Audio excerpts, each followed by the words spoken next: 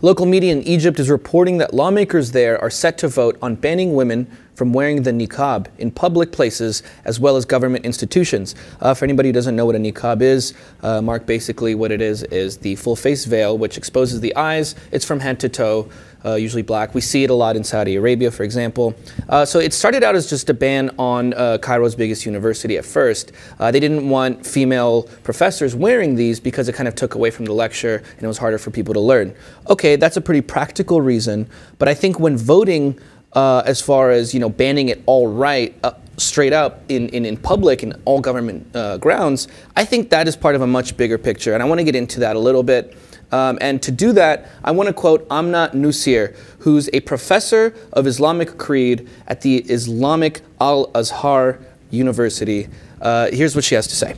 I have said for more than 20 years that the niqab is not obligatory in Islam and have been harshly criticized for this view. We seek to spread moderate Islam. Wearing the niqab in public has raised concerns in the Egyptian streets in view of the harsh circumstances the country is undergoing. So I guess since 2013, since the president was kicked out, I mean, we saw an upsurge in military attacks. Militant attacks, rather.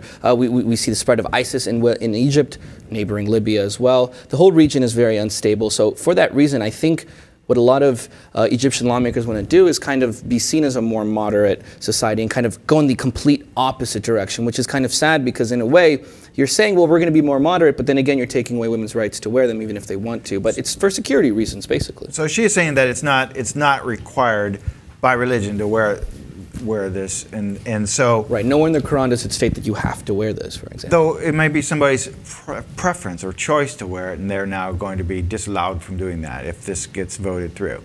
Yeah, exactly. I mean, we've seen other countries in Africa, I mean, like Cameroon, Senegal, for example, have been banning these for security reasons specifically.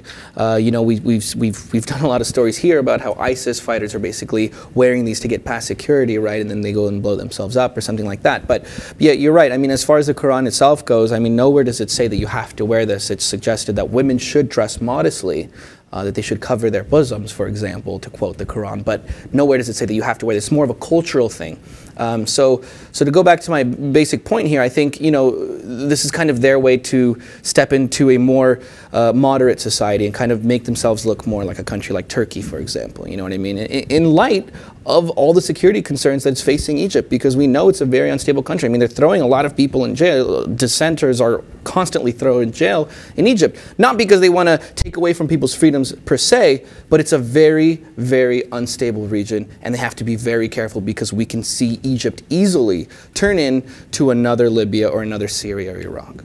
So it's not necessarily taking rights away from women, but giving them the right to not have to wear that. I'm trying to understand it. It's not definitely something. Well, they just don't want people wearing these in public, and half of it is to be perceived as a more moderate society. The other half is it is a legitimate security concern. I cited the other countries that have taken similar measures, but those are the two main reasons, I believe. So there's that. So we're going to have to see basically if this goes through.